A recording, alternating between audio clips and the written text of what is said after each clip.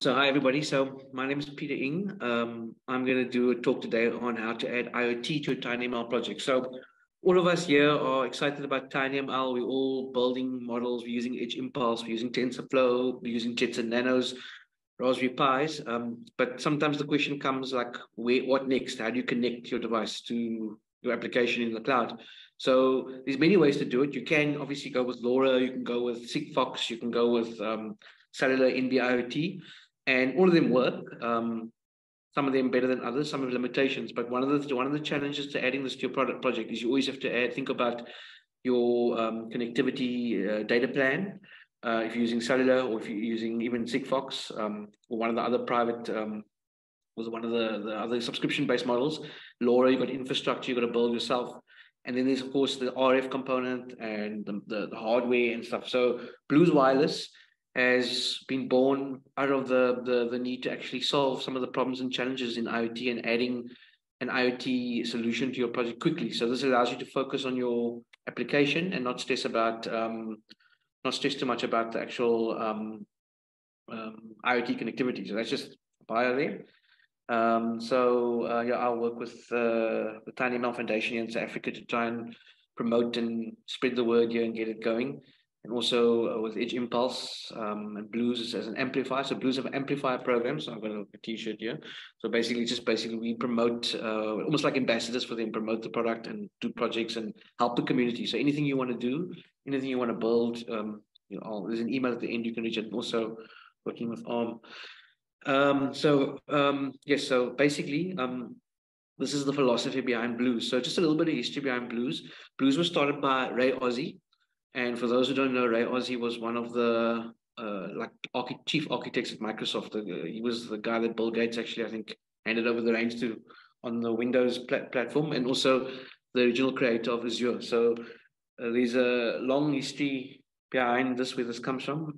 I know it goes back to the earthquake in Japan, and there will be obviously we'll be having like an innovation coffee soon on this as well, where Rob and the guys will probably unpack that a bit more as well. But yes, so essentially the solution is to make IoT easy and affordable and to add it to your application quickly. So yeah, the whole point is ease, and you'll see what I mean when we go down. So we're a bit pressed on time, so I'll put together some demos. I've just laid out some camera. I've got some hardware to showcase here, but I'll just try and show it to you guys as I go along. Most important is security. So we all know security is a big issue right now. We're all trying to actually keep our communication secure. So Blue is a secure end-to-end product. So your data is not transparent when it goes out, and that's of course important for issues we have today. And again, the good part about it is it's zero config. So once you get this thing up and running, you can just send data to it and off you go. You don't have to think about modems and stuff, which I'll explain now. Again, unmatched developer experience. So this is interesting. When I first used this product, I was quite surprised, because having fiddled, I know Marco, you've also done a lot of IoT stuff. One has to fiddle to get things to work and stuff. This is quite useful. So you'll see. So again, that's Ray's Aussie's one of his things he said. One of the philosophies behind this. So where did it start? So the whole product starts with the node card. So the node card is referred to as a cloud data pump. So you don't really, the way you use this device, you don't have to even think about how it works. You don't have to worry about what's components on the board or anything. It's built on a STM32 platform, ARM based. But again, you don't have to worry too much about it. You can think of it as a pump. It pumps data like a water pump will pump water through your tap. This will pump water up to the data up to the cloud, and will receive data as well from the cloud. So you've got uplink and downlink connectivity. So if you compare this against things like Sigfox, for example, we have limited data plans and limited downlink connectivity. This is targeting those kind of applications as well. So I'm going to do a little hands-on demonstration at the end. Hopefully there's enough time. So the question is, why Blues? So I got my hand like the guy. Why Blues? What's the reason for it? So again, it's easy to use. You don't have to understand modem SDKs, hardware interfacing. There's a free data plan. That's the neat thing about this. This device works in 140 countries around the world, 140 plus over 140 countries. It's all the countries that are, we can essentially roam with a phone. It'll work there. So you can literally take a device, build it, and you can ship it to any country. And It works. Yeah, it just works. It'll just work. It'll connect via onboard SIM with the international plan, and it'll just connect. And it takes a few moments to connect, and that's it. Off we go. The simple hardware interfacing, so there's no need to. Most modems you interface to anyway by ITC or CL, but this is no different. So it's simple to interface to. These, from a software point of view, there's no need to understand 80 command sets or to SDKs, proprietary SDKs to communicate with modems and stuff. So this works with a simple JSON string that you send to the device over a serial port. That's it, and then you tell it what to do. It's got a standalone mode where the node card itself actually interfaces. Let me just show you one here. Interfaces. It's got its own built-in microcontroller, and that basically there's a node card there on a carrier board. So it's got its own built-in like MCU that you can't actually access, so you can't actually write applications on it. But it has got a built-in firmware where it can do a few things like it can function. It's also got a GPS on board as well, actually on the node card as well. So it's got a modem and a GPS. So if you run it in standalone mode, it can actually run as a GPS unit without any code. You can actually set it to update at certain intervals. So there's the node card there. The radio chips are at the back, and it's got this little Molex antenna. So this is a dual antenna. This is a GPS and GSM or 4G antenna.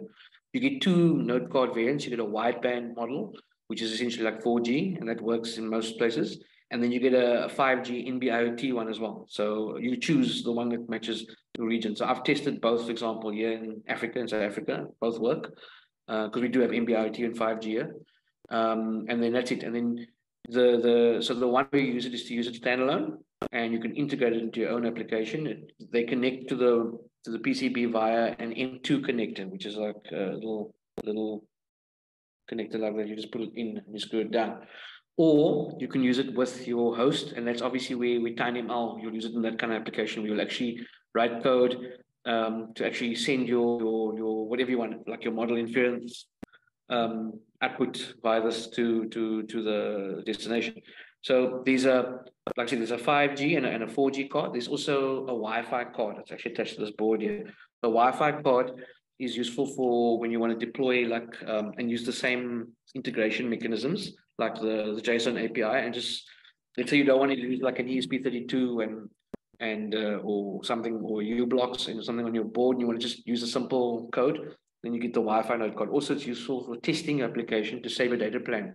So the data plan it comes with is 500 megs, and it lasts for 10 years. So when you buy the device with the cost of the node card, the node card, you automatically get 500 megabytes. Now it doesn't sound like a lot, but if you think about applications for IoT and sensors, that's quite a lot and it can get you going for quite a while. So especially if you compare to the likes of like a Sigfox or something like that, this can keep you going for. That's why it's got a 10-year rollover on the data. So it won't, and you can top up data as well if you need more.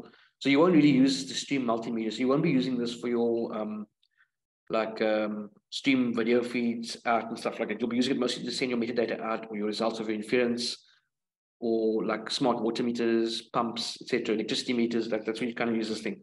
So again, sometimes you don't want to waste your data, then you can just use the Wi-Fi one, and you set it up the same way, and then you can just swap it out before you send the device out. So that's also a good debugging tool.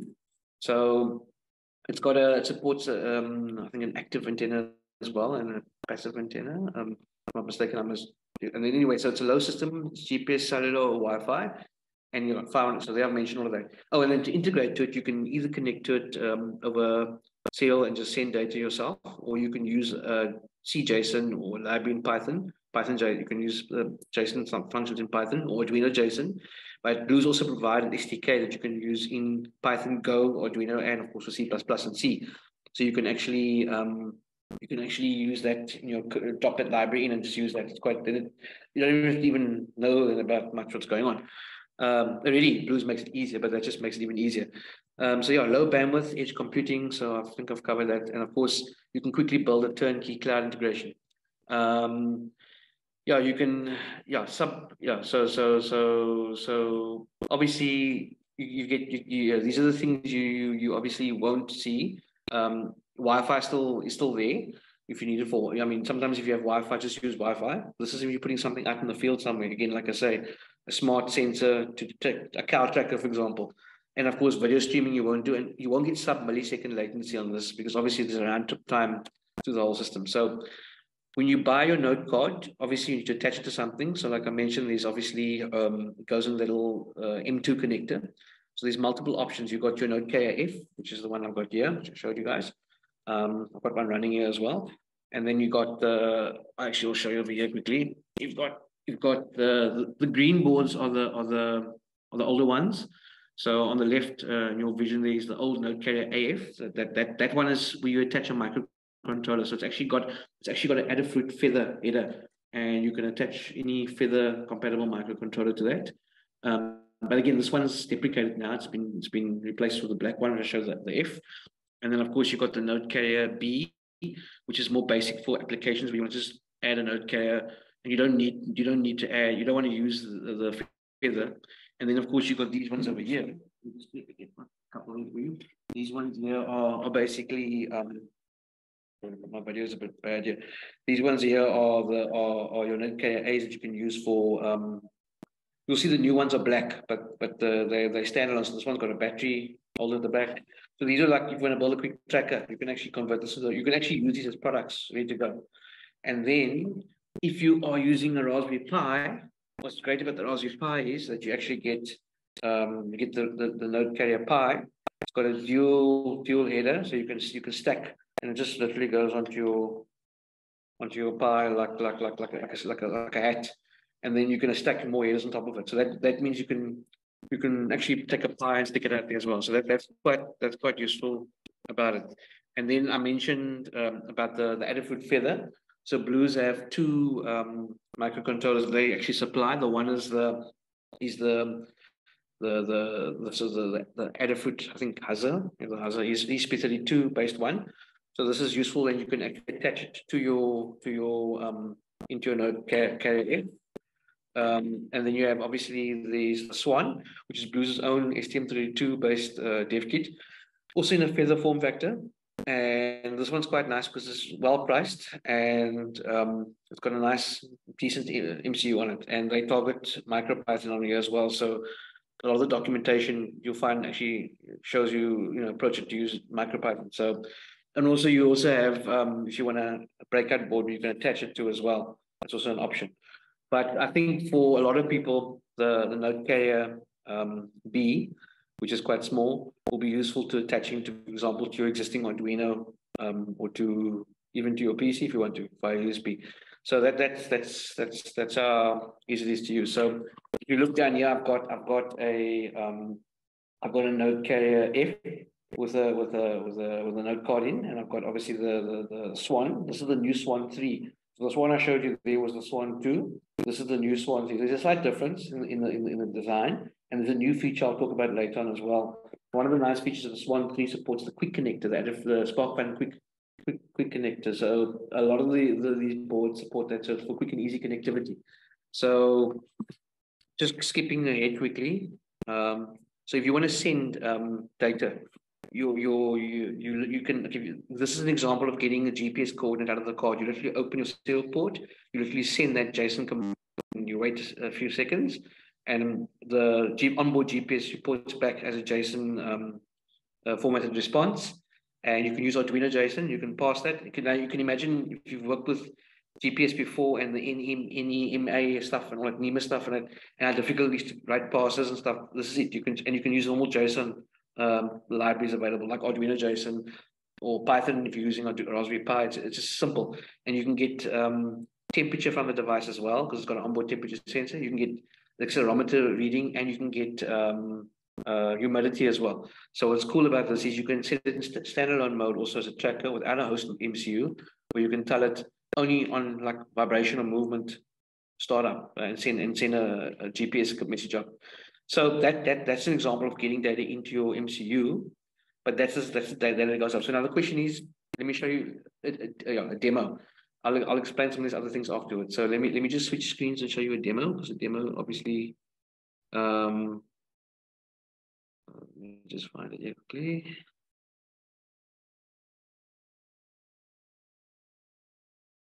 Okay.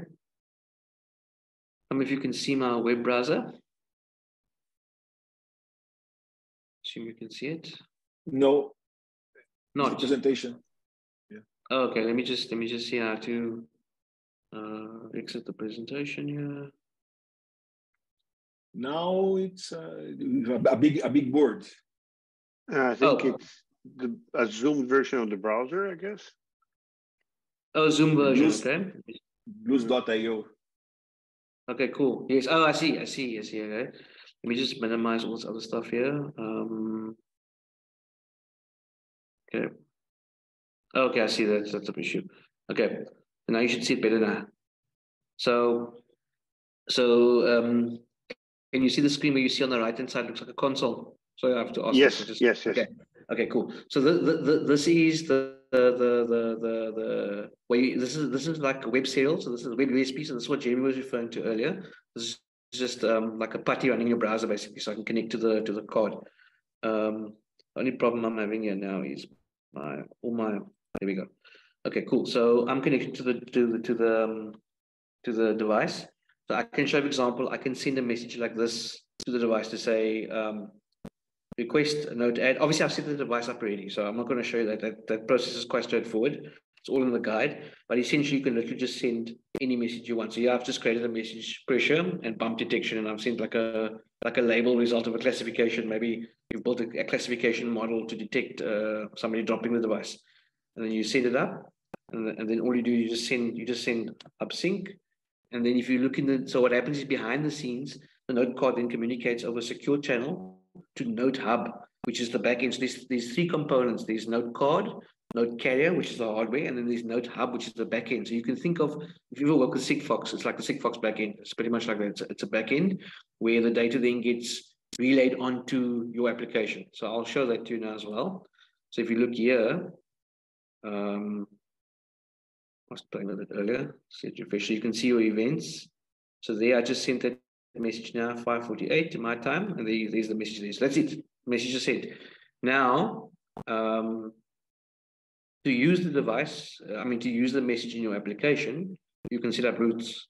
So you can create routes. You can create HTTP requests. So you can use a web API. So you can, if your backend supports that.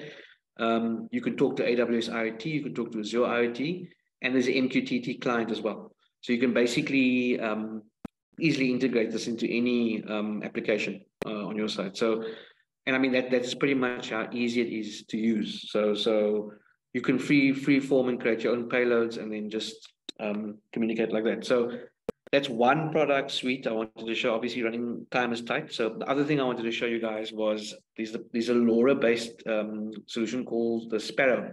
So what that looks like is you take you have these this is a dev kit you can buy.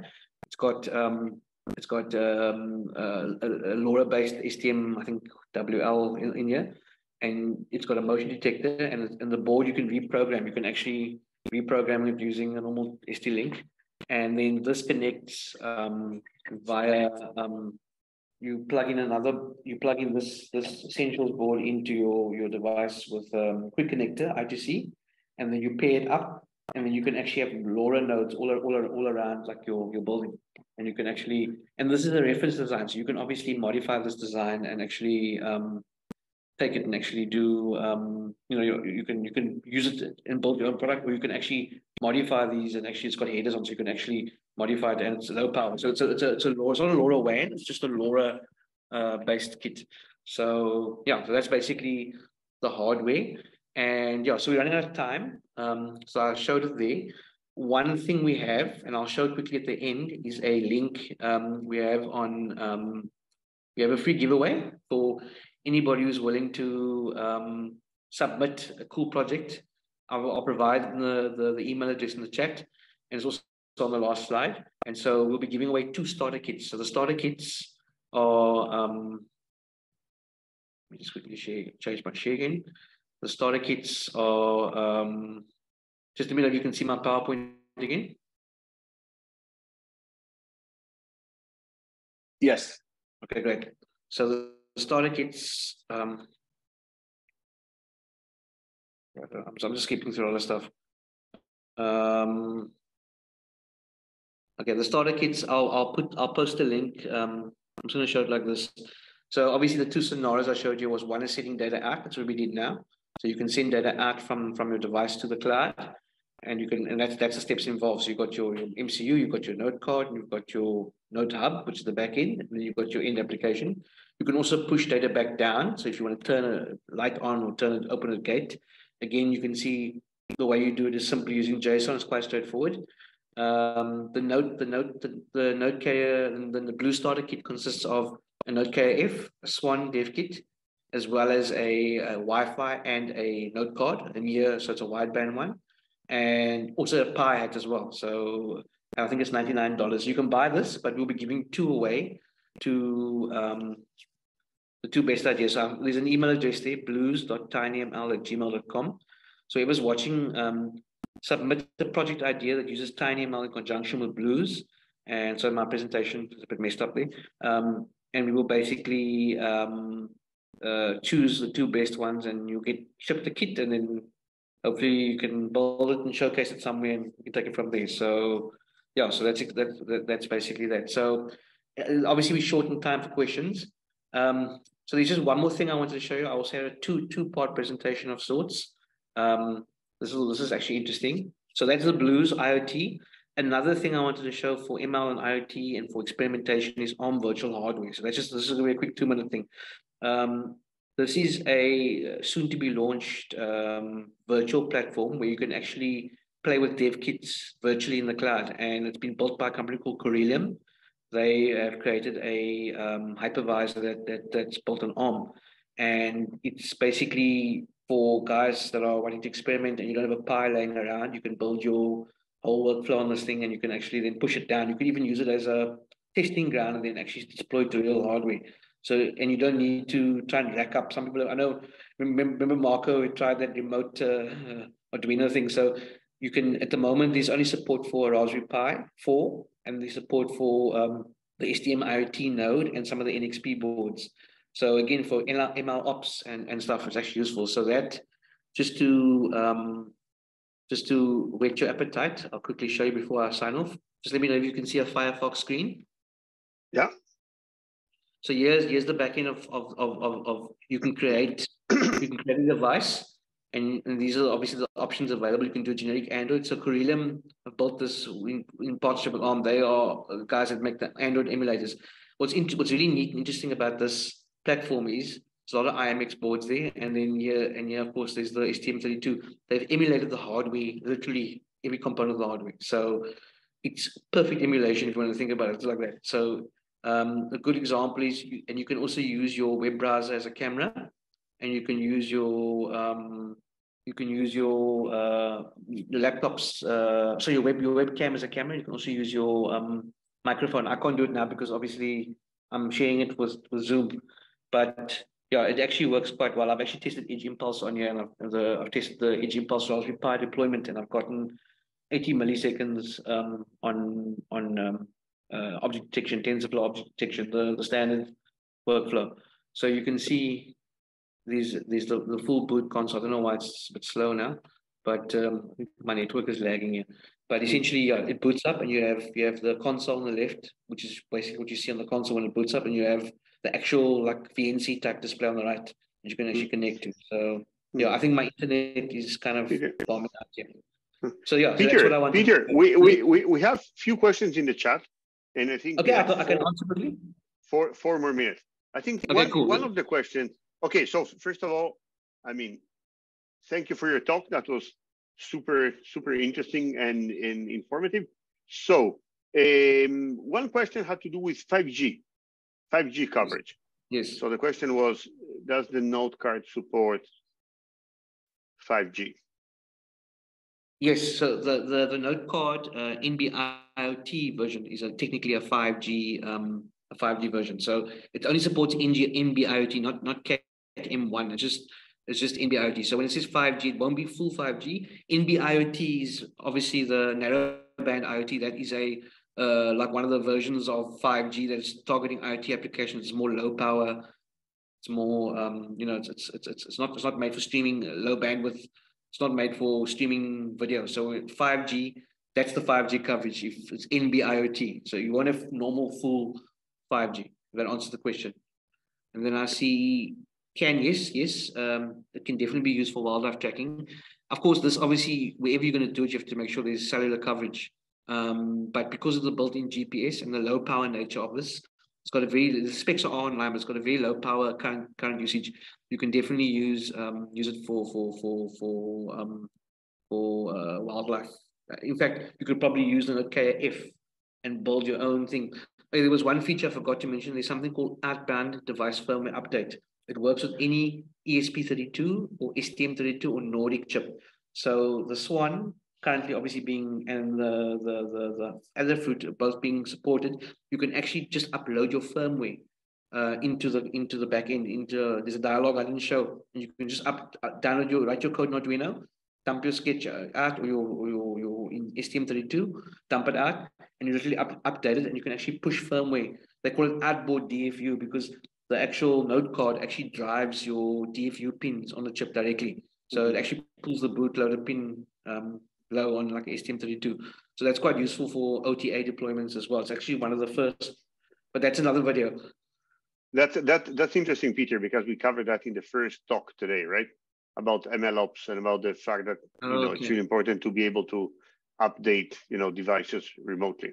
Okay, and we have one more minute, so maybe you can comment on the typical data size used per message. So typical data size per message. Again, I must check the limit, but I think you can do up to a couple of kilobytes because you got your 500 meg data limit. So what you're doing is when you send a huge message, the Blue's proprietary stack chops your messages up into pieces. So you can send pictures, for example, and multimedia using base64 encoding. And you can chop up a JPEG file and send it up. But then you're just going to obviously eat up your data plan. I'm not sure what the limit is. I can find out what the limit is of what the biggest single payload is, but I know it's quite big. I mean, guys have been sending photos up from cameras. People have been using like a Pi camera and stuff and sending things up like that. And like the Potenta and stuff, you can send a camera picture up from the thing as well. So yeah, that's the thing. Any other questions? So you don't see this limited like you would see something else, like a LoRa or something, where this is cellular. So you just basically have to just maintain your data plan. Yeah. Okay. Anybody else? Okay. Super. I think that was most of it. And Peter, you're on Discord, right? So if people have some questions or comments about the wireless, aspects of TinyML, then they can get back to you on Discord. So thanks again, Peter. And thank you all. I think that was a great day. So we have seen, the complexity of moving from, a demo to a product. So we learned a lot today with different talks. So that was super. So if there are no more comments, let me stop the recording.